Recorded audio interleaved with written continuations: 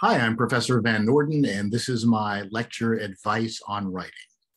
So we're starting out with a quotation from Thomas Mann, who's a very great German writer, who supposedly said, "A writer is someone for whom writing is more difficult than it is for other people."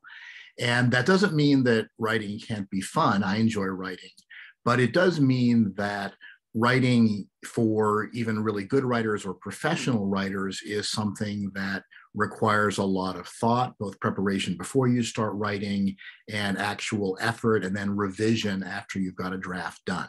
So it's worth keeping in mind that writing well doesn't mean writing without effort. It means writing with a lot of effort to perfect what it is that you've started to write. So the first piece of advice I have for you is to write for your audience. So think about who is the target audience for this work that I'm writing. One of the difficulties about writing for a class, like our class or any class at college or secondary school for that matter, is you're typically being given an assignment or a range of possible writing assignments to pick from, and you're writing really for your teacher. So it's a very artificial writing environment. My recommendation in this course is that you imagine your audience is an intelligent, sympathetic adult, but one who has not taken this course. So to make it more concrete, you might imagine that your audience for your essay is a parent, a sibling, or maybe a friend who's not at our school. So as you're writing, think, what does this person who hasn't taken our course, what do they need to be told? What information do they need to be given? And the part of the trick of writing is you want to give your audience enough information so that they understand what you're talking about and why you're talking about. But you don't just want to do a dump of all the information you've given. There's a style of essay writing that sometimes gets encouraged in secondary school or high school, where when you write an essay, you write it as if it's an essay final exam, where you just tell the teacher everything you know about the topic, everything you learned in class, just to show you paid attention. You don't want to write that way. You want to tell the reader only the things you think your reader knows or needs to know to understand what you're talking about and what they need to know for you to persuade them of whatever you're trying to persuade them. Now, for example, in terms of writing for your audience, I write introductions for my essays and conclusions for my own essays that are very different depending upon whether the article is popular or scholarly. This is an article I published in Eon, which is an online magazine. And when you're publishing for an online source or a popular source, you've got to grab your audience at the very beginning. I've actually written for online sources that'll show you, here's what your article will look like on somebody's phone. And here's how many lines of the article they're going to see on the phone. And they're telling you, you've got to grab your reader with those opening lines because it's too easy for them to just swipe away. Also for online articles, a lot of times the titles are kind of clickbaity. And often online titles are chosen by the editor and not by the original author. So this is a kind of oversimplistic title, Western Philosophy is Racist, but it's going to really grab the reader. And my introduction here is also designed to grab the reader immediately. I say mainstream philosophy in the so-called West is narrow-minded, unimaginative, and even xenophobic. I know I'm leveling a serious charge, but how else can we explain the fact that the rich philosophical traditions of China, India, Africa, and the indigenous people of the Americas are completely ignored by almost all philosophy departments in both Europe and the English-speaking world? Now, I'll stand by all that I've said there, but notice I packed some very exciting claims in the introduction of my essay to grab the reader. In contrast, when I write an academic essay, like this one that appeared in an academic journal, I can start out much more slowly, because if you're interested in reading a review article of translations of the Da Xue and the Zhongyong, which are two Chinese classics. If you're interested in reading that, you're going to give me some time to develop my point slowly. So I can say things like, I subscribe to the view that one's depth of understanding of a text is closely related to one's familiarity with the historical debates and dialogues of which it is a part. However, some texts can, to a greater or lesser extent, be pried apart from their particular historical roles. For example, a contemporary undergraduate from any part of the world can read a translation of the Bhagavad Gita or the Symposium of Plato and get a lot out of it that is not mere projection, even without learning much about the context of origin or later influence of these works. In contrast, it's hard to get anything at all out of certain works without knowing what meaning they have had for particular historical communities. The Da Xue and the Zhongyong would be two examples of works, and so I'm finally mentioning the general topic I'm writing about after several sentences. But that's okay in an academic piece because, as I say, you're not going to start reading this unless you're interested in what I have to say about translations of these works. So you can forgive me to start out in kind of a roundabout way. Now, for our course, and I'd say in general for academic courses, you don't want to try to be too clever in your introduction or your conclusion, because as I say, it's a very artificial environment. You're writing really for a professor on a topic, or you chose from a series of topics usually your professor gave you. So if you try to be too clever, it's going to fall flat probably. So this is what I say in one of my works, which I'll talk about in a little bit, Techniques for Writing Better Essays. I say introductions and conclusions are actually quite difficult to write well. Since they typically summarize the content of the essay, your introduction and conclusion should be the last paragraphs you write. When in doubt, simply use the introduction to give the reader a roadmap of the essay, explaining the thesis that you will be arguing for and the steps you will be taking toward that thesis. Then recapitulate that roadmap in the conclusion. Now, some instructors really don't want you to do this, and so you should write the kind of introduction and conclusion that your particular instructor wants.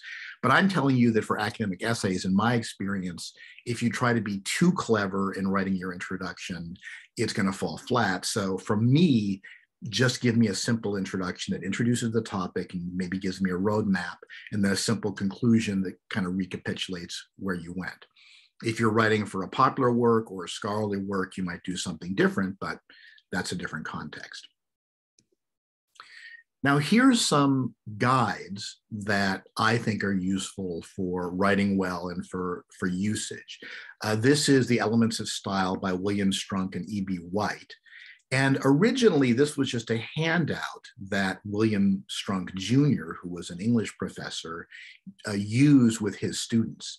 And then one of his students, E.B. White, who became a distinguished author in his own right, remembered it and resurrected it and then added some additional sections and published it, and it's become one of the standard style guides.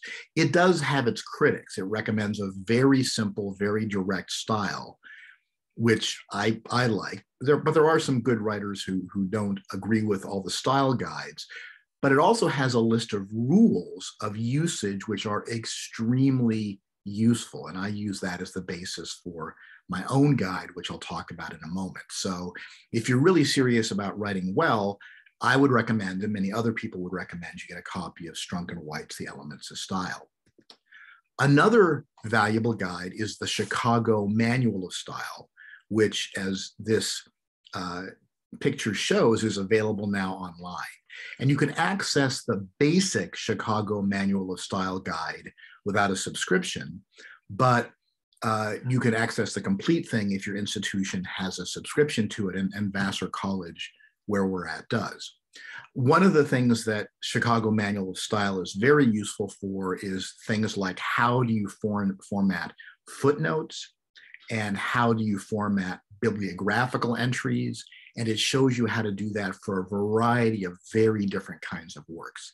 So when I'm publishing a book and I want to know what's the exact format for a particular kind of citation, I'll look it up in the Chicago Manual of Style. Not all disciplines like the Chicago Manual of Style. So the Chicago Manual of Style is particularly popular with some intellectual disciplines like philosophers. If your intellectual discipline wants to use a different one, use that.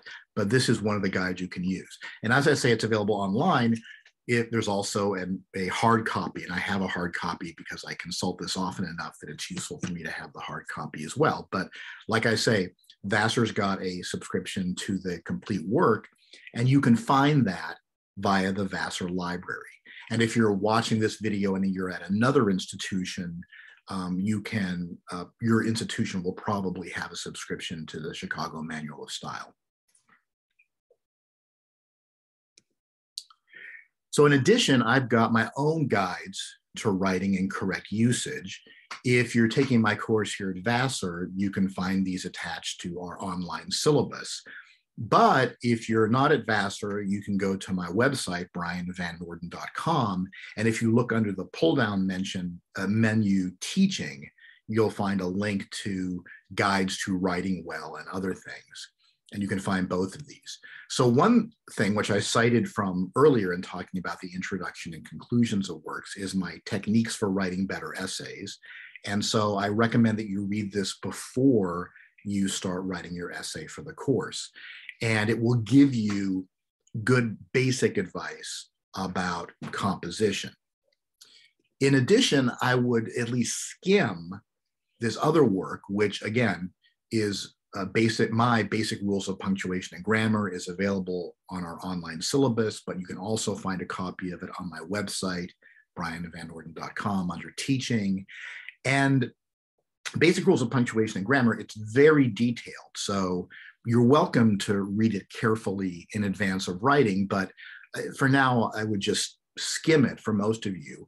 It starts with the rules you find in Strunk and White's Elements of Style. And then I continue with some other rules that reflect common mistakes that students today often make that aren't identified by Strunk and White. And I expand by giving you examples to illustrate each of the rules from Strunk and White that I cite. So, and when I'm grading your essay, I might circle something and just say, see Rule 1. And that means take a look at Rule 1 under my basic rules of punctuation and grammar, and that will tell you what you need to fix in this part of your essay, or what I'm telling you got wrong. Now let's go through and talk about how you might revise a rough draft of your essay, because an important part of writing well is revising what you write. I don't think I've in years written anything, even like a casual letter, responding to a student, where I don't proofread it and make a few revisions. So suppose you wrote this rough draft of the opening of your essay. Suppose your essay opens like this. You say, Buddhism, of which there are two main branches, may be divided into Theravada and Mahayana.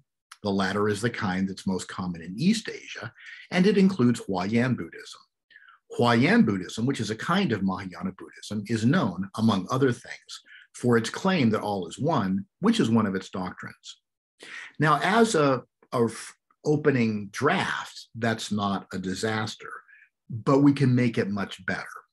So let's go through this, and I'll use the rules from my guide to punctuation and usage to illustrate how you could improve this rough draft.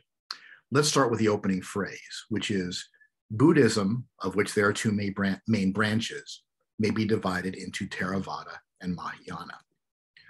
One of the most important rules in Strunk and White is Rule 17. And all that Strunk and White's Rule 17 says is omit needless words. And what that means is if you can cut words out of a sentence and express the same meaning, do so. And I think it's a very valuable rule, because one of the most common mistakes beginning or college level writers make is there's just too much verbiage in there. And you need to go through and you can't be afraid to use that delete key to remove excess verbiage. So how would we apply that to this phrase? Instead of the original, why not just say, Buddhism may be divided into Theravada and Mahayana? Says the same thing, gives you the reader the exact same information, but much more concise. We have omitted needless words.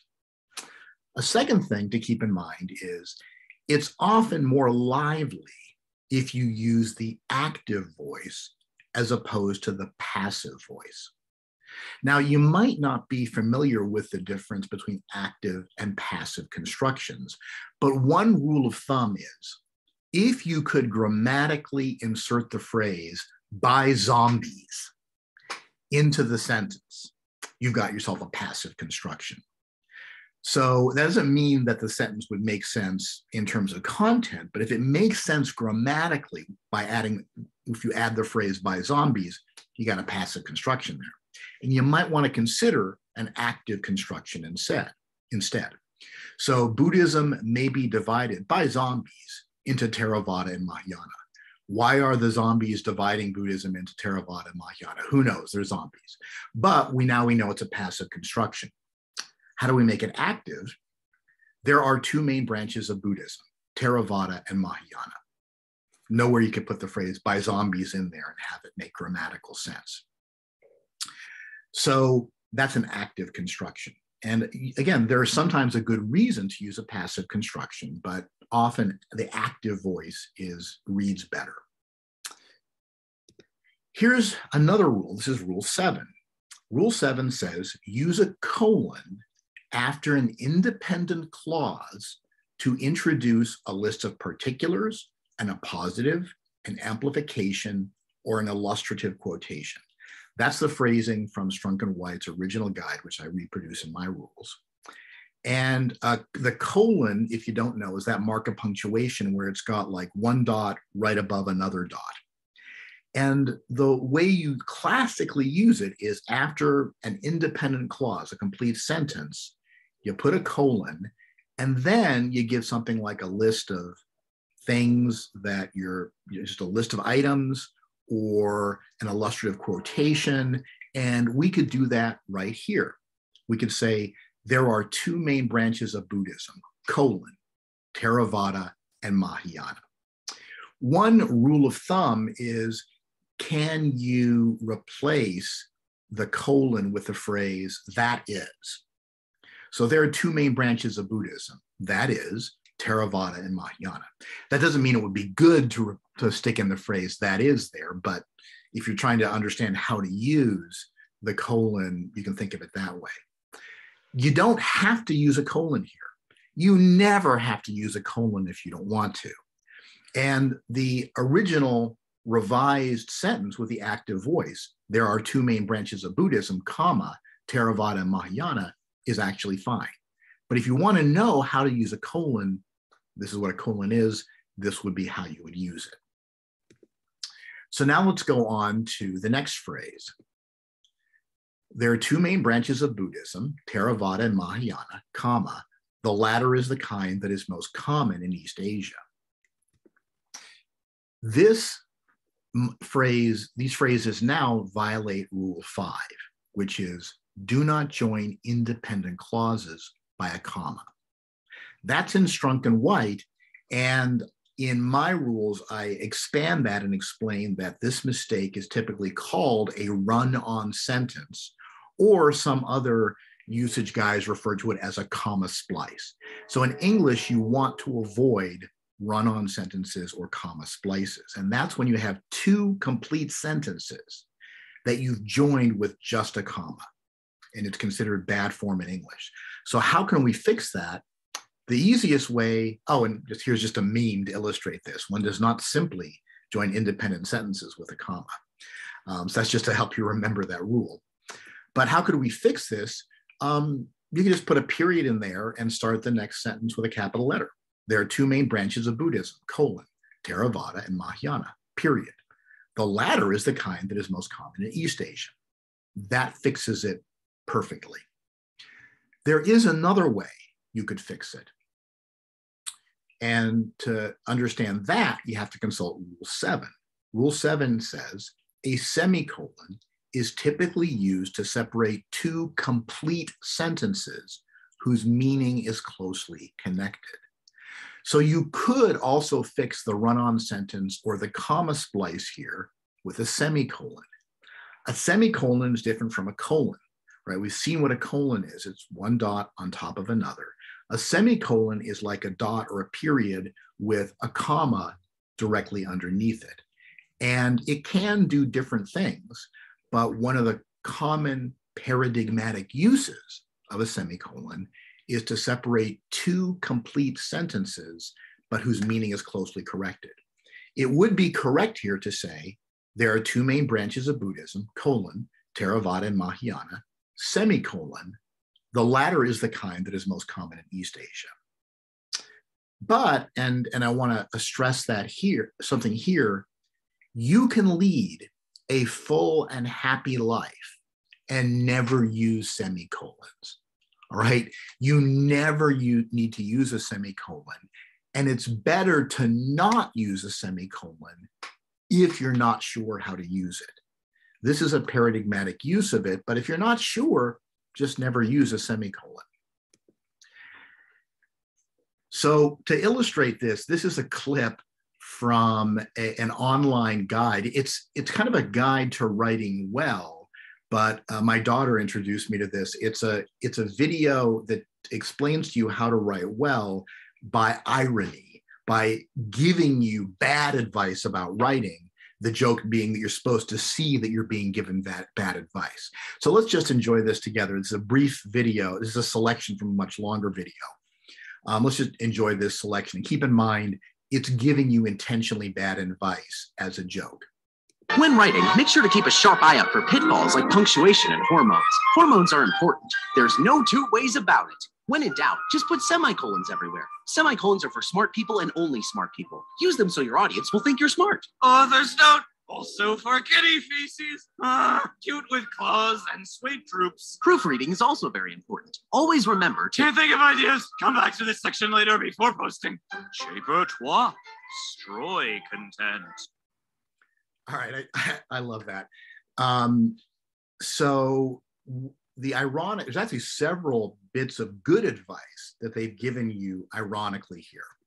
The first piece of good advice is not to misuse homophones, things that sound the same but are different words with different meanings. For example, there, and there. And here's another meme that illustrates how these words that are pronounced the same are used very differently. There are people who never paid attention to their teacher in school. They're probably wondering what this means. And there's actually a section on my guide to punctuation and usage where I give you examples of homophones that are often confused with one another. And I show you how to use them correctly. So that's one thing to keep in mind.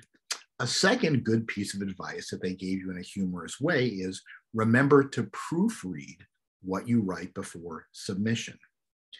And this is apparently an actual case where it's supposed to say preface, but they got it wrong. Why? Because ironically, they didn't proofread carefully enough to catch this obvious mistake. And the thing is, if you write a whole book, I mean, I've published a bunch of books. In a complete book, you're gonna make mistakes. No matter how many times you proofread a book, there's gonna be a handful of mistakes in there. But the more you proofread, the fewer mistakes you're gonna make. So remember to proofread your work before submission. Finally, and this is what led me to show you the video in the first place, don't overuse semicolons, right? So ironically, what they said in the video is, when in doubt, just put semicolons everywhere. Semicolons are for smart people and only smart people. Use them so your audience will think you're smart. You do kind of see that sometimes in less experienced writers. They'll throw semicolons in there and you just think, what did you think the semicolon was doing? Again, what it normally does is you use it to separate complete sentences whose meaning is closely related, but you never have to use a semicolon. And if you're not sure how to use it, just don't use it. You won't impress a good writer by misusing semicolons. So back to our sample rough draft. So we fix the opening sentence. There are two main branches of Buddhism, Theravada and Mahayana. We got rid of the comma splice. And now we've got the latter is the kind that is most common in East Asia, and it includes Huayan Buddhism. All right, so what's the problem here? Well, it's not a terrible revised sentence so far, but if you bring up a new topic, you might want to say something to explain to the reader why you're bringing it up. Again, it's not a fundamental error, but the reader might be wondering, okay, why are we talking about Huayan Buddhism? You could say something just as simple as the latter is the kind that's most common in East Asia. Among the most philosophically influential forms of Mahayana is Huayan. So now the reader knows why you're bringing up Huayan. It's a very philosophically influential form of Mahayana. A little better than just bringing it up out of the blue. You can also provide relevant background information. Now, as I suggested earlier, this is tricky because you don't want to just give needless information to your reader just to try to dazzle them with how many facts you know. But if something is relevant to helping your ideal reader understand what you're talking about or why you're talking about it, you might want to put it in there. Again, think of your ideal reader as maybe it's a parent or a sibling or a friend who isn't in our class. What is that person gonna want to know, right? What are you gonna be telling that particular person so they understand why you're talking about this topic? So you might say, there are two main branches of Buddhism, Theravada and Mahayana. Theravada is the form of Buddhism that's most common in Southeast Asia, while Mahayana is most common in East Asia. Among the most philosophically influential forms of Mahayana is Huayan. So you've given the reader some background information so they understand why you're throwing these terms Theravada and Mahayana around, what do they mark, but you're not overwhelming them with needless information. Next phrase, there are two main branches of Buddhism, Theravada and Mahayana. Theravada is the form of Buddhism that's most common in Southeast Asia, while Mahayana is most common in East Asia. Among the most philosophically influential forms of Mahayana is Huayan. Huayan Buddhism, which is a kind of Mahayana Buddhism, is known, among other things, for its claim that all is one, which is one of its doctrines. Maybe you can already guess what the problem is here. That's right, omit needless words. We can take the underlined portion of the paragraph and we can slim that down to Huayan Buddhism is known for its claim that all is one. That's really all the underlined sentence says, so why not condense it down to this? But maybe we can make this sentence even better because we could use the active voice. Huayan Buddhism is known by zombies for its claim that all is one. Apparently it's all the rage among zombies to talk about Huayan Buddhism. So instead we could convert this into an active voice. And the easiest way, I think, to convert it to an active voice is to make it a subordinate clause added to the previous sentence. Among the most philosophically influential forms of Mahayana is Huayan, which claims that all is one. Active voice. So very simple, very elegant, expresses it in an active way as opposed to being concerned with what the zombies think about anything. So our original opening was this: Buddhism, of which there are two main branches, may be divided into Theravada and Mahayana. The latter is the kind that is common in East Asia, and it includes Huayan Buddhism. Huayan Buddhism, which is a kind of Mahayana Buddhism, is known, among other things, for its claim that all is one, which is one of its doctrines. We change that to there are two main branches of Buddhism, Theravada and Mahayana. Theravada is the form of Buddhism that is most common in Southeast Asia, while Mahayana is most common in East Asia. Among the most philosophically influential forms of Mahayana is Huayan, which claims that all is one. It's simpler than our original draft. It gives the reader some useful information to contextualize some of the things that we're saying, but it doesn't overload the reader with verbiage that they don't need or information that's not directly relevant to our topic. Now, earlier on, I was talking about how you write an introductory paragraph, and I said it's often useful to give the reader a roadmap. But we haven't given the reader a roadmap in the introductory paragraph so far. We've introduced the topic, but we haven't given them a roadmap. So what would a roadmap look like? Well, like this. There are two main branches of Buddhism, Theravada and Mahayana. Theravada is the form of Buddhism that's most common in Southeast Asia, while Mahayana is most common in East Asia. Among the most philosophically influential forms of Mahayana is Huayan, which claims that all is one. In this essay, I shall explain what this Huayan teaching means and then discuss its ethical implications. So, reading this introductory paragraph, I would understand what the topic of the essay is. Even if I hadn't taken the course, I would have a context for understanding what Huayan is and how it fits into larger trends in Buddhism. And I'd have a roadmap of where the essay is going. I'd say, oh, this essay is going to begin by explaining what the Huayan teaching that all is one means. And then it's going to go on to talk about the ethical implications of that doctrine. I have a good sense of where I'm going. And so I understand what the essay is about and I understand where it's going. By the way, I get asked so often by students, can I use the first person singular pronoun I in writing? You absolutely can. You would think that college writing teachers confer with high school writing teachers about what we're looking for and what we want in writing. We never do. There's no mechanism for doing that. So apparently lots of high school writing teachers, and I appreciate what a good job they're doing and how hard their job is, but apparently they're always telling you, don't use I in formal writing. Why not? Now, again, there are certain styles of writing where they'll discourage you from using the first person pronoun. And if your teacher or your discipline tells you to do that, well, then follow the conventions they give you. But usually philosophers like me are happy to have you say, I shall explain and tell me what you're going to be doing in the essay. Now, one thing to notice is as you're writing, your sentences should be connected to one another. One way to connect sentences is with conjunction. You can say, however, furthermore, in addition.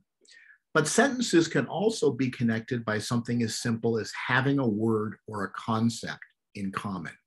So what I've done here is I've given our introductory paragraph draft, and I've highlighted and color-coded the words that connect the sentences to one another.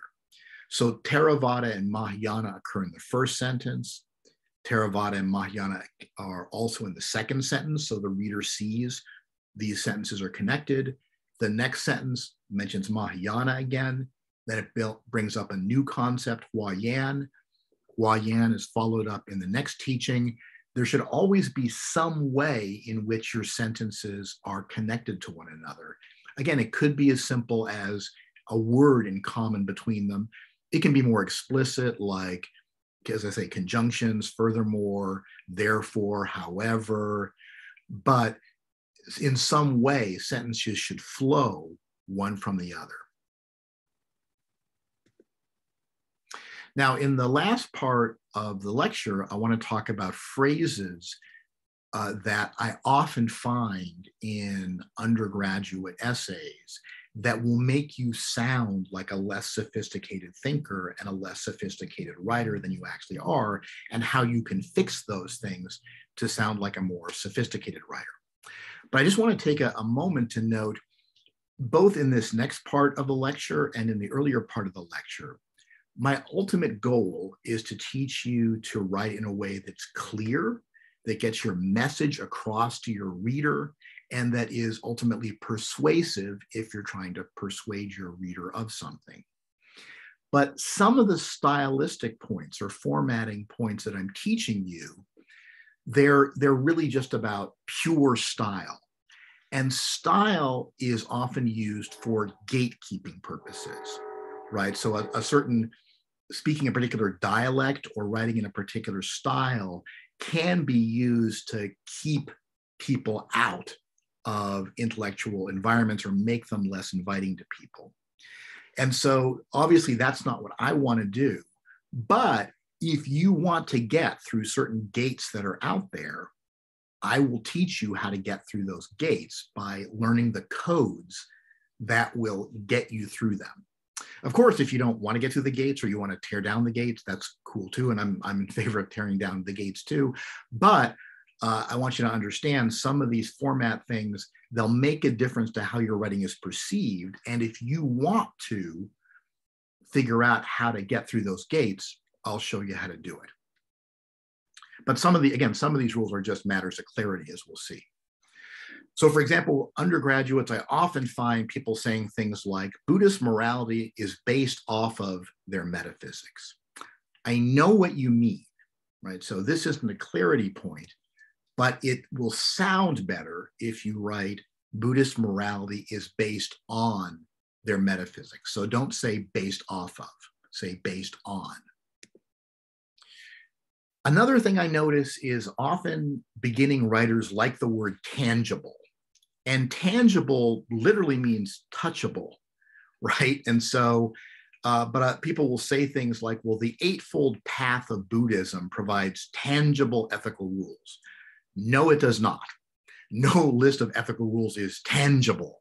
I mean, you might have like an actual like stone, like a stele or something that's where you've carved the rules in. So that stele or that, inscription is tangible, but the rules themselves are not tangible.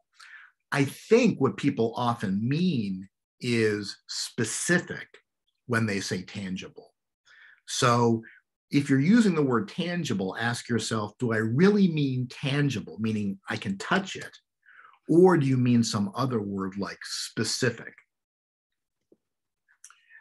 Another thing I often find in student writing is they'll say things like, Nagasena furthers this with the simile of the candle. Well, why not say instead, Nagasena provides further support for this with the simile of the candle? Now, I know one of our rules is omit needless words, but here the words aren't needless because furthers this used in this way is not good style. You want to say Nagasena provides further support for this with the simile of the candle. Students often like the word valid. Valid is a technical term in logic. And I'm happy to go over in office hours exactly what validity is and how it's different from soundness and how it's related to concepts like truth and falsity.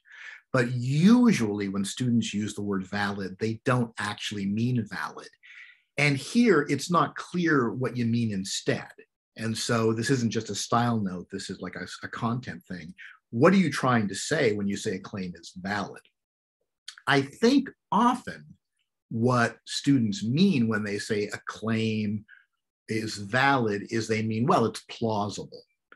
In saying that a claim is plausible, what you mean is, look, it may be true, it may be false, but it's something that rational people could take seriously. That's a plausible claim to make. It could very well be true. It deserves to be taken seriously. If you don't mean plausible, that's okay, but pick a better word than valid, because valid, the way most beginning writers use it, is just vague. Now I want to have a whole section here on the use of the word whom. So what I find a lot is that people think that whom is the formal form of who, right? So like if you're in casual writing, you use who, but if you want to sound sophisticated, you say whom. That's not right. Whom is not the formal form of who. In reality, whom is used when it is the grammatical object of a verb or preposition. So in other words, do you have a preposition, a word like in or on or from, acting on the who, then it becomes whom? Or do you have a verb and the direct object of the verb is who, then it becomes whom? In this way, whom corresponds to pronouns like him and her, which also tend to be or should be the objects of verbs or prepositions, as opposed to who, which corresponds to pronouns like he or she, which are the subject of the verb. We'll give some examples to illustrate that in a second. But if you want to understand it, memorize this line from a famous poem by John Donne. John Donne famously says in a poem, "Therefore, send not to know for whom the bell tolls. It tolls for thee." So for whom? Why whom? Because whom is the object of for. Or the quotation from Thomas Mann that we opened the lecture with, a writer is somebody for whom writing is particularly difficult. The whom is the object of the preposition in this case, so it's got to be whom. So if you remember that example, it'll help you use it correctly. But it's also better to simply never use whom rather than use it incorrectly. So it's like semicolons. You can lead a full and happy life and never use a semicolon. You can lead a full and happy life and never use whom. So if you're not sure, just don't use it. Here's an example of a misuse of whom. Glaucon, the person whom is speaking to Socrates, is Plato's brother. That's wrong. All right. Correct is Glaucon, the person who is speaking to Socrates, is Plato's brother. That's correct. Well, when would you use whom? Well, Socrates is the person to whom Glaucon is speaking. So here, whom is the object of the preposition to, so that's why we use whom. But it would be acceptable to say Socrates is the person who Glaucon is speaking to. Old school people like me will know, well, that really should be whom technically, but because the to is at the end of the sentence, it's not very glaring. And so you could just say Socrates is the person who Glaucon is speaking to, and 99% of readers are not going to notice anything wrong with that. So if you're in doubt, just don't use whom at all. Now let's think about the thing I said above about whom corresponding to him or her and who corresponding to he or she. Notice Glaucon, the person who is speaking to Socrates, is Plato's brother. You would say he is speaking to Socrates, or she is speaking to Socrates. You wouldn't say him is speaking to Socrates or her is speaking to Socrates. Likewise, Socrates is the person to whom Glaucon is speaking. Glaucon is speaking to him. Glaucon is speaking to her, not Glaucon is speaking to he or Glaucon is speaking to she. So that's why you do it that way. But again, you don't ever have to use whom. You don't ever have to use a semicolon if you don't want to. Finally, this is something that I've only started to see recently. And again, it's not a content mistake, but again, it's the kind of thing where if you do this in a writing sample for a job or a published work, it may lead to people taking you less seriously than you deserve. And I want you to be taken as seriously as you deserve. So Hamlet suggests stark alternatives, to be or not to be. And then I've chosen to footnote this, and that's a nice footnote format there. Everything's fine here. The use of the colon is fine. The footnote is fine, except the location of the number that goes with the footnote. And the number that goes with a footnote is called an index, technically. And a footnote number, there are rare exceptions, but generally the footnote number goes all the way to the right of all other punctuation. So you put that footnote number as far right as you can, and you generally won't go wrong. So where it should be is it should be to the right of the final punctuation, in this case, a period. well, it's not the final punctuation, the final period. It should be to the right of the quotation marks. It should be to the right of all the final punctuation, as far right as you could put it. Maybe I'm gesturing left in your vision, but anyway, all the way past all the other words in the sentence, that's where it should be. In conclusion, here are a few writing rules from George Orwell, who of course is a really great writer. Some of these recapitulate things we've already said. Others are new. He says, never use a metaphor, simile, or other figure of speech which you are used to seeing in print. What he means by that is, if you can avoid it, don't use cliches. So you might be tempted to say in an essay, well, don't throw out the baby with the bathwater. I'm not saying that it's always wrong to use a cliche or a common metaphor like that, but isn't there a better way to express your point than using a phrase you've seen used 1,000 times before? Never use a long word where a short one will do. Again, if the long word is got exactly the meaning you're looking for, then by all means use it. But simple everyday words will often do the job just fine. And if they will, they're preferable. You're not going to impress a good reader or another good writer by just throwing in big words to try to impress them. If it's possible to cut a word out, always cut it out. Omit needless words. Never use the passive where you can use the active. Can I insert by zombies in the sentence? Well, maybe phrase it in a way so that we leave the zombies out. Never use a foreign phrase, a scientific word, or a jargon word if you can think of an everyday English equivalent. Again, if the foreign word or the scientific term is really the word you mean, that's absolutely fine, but don't use it just to impress your listeners or your readers, because a really sophisticated reader won't be impressed by that. And finally, break any of these rules sooner than saying anything outright barbarous.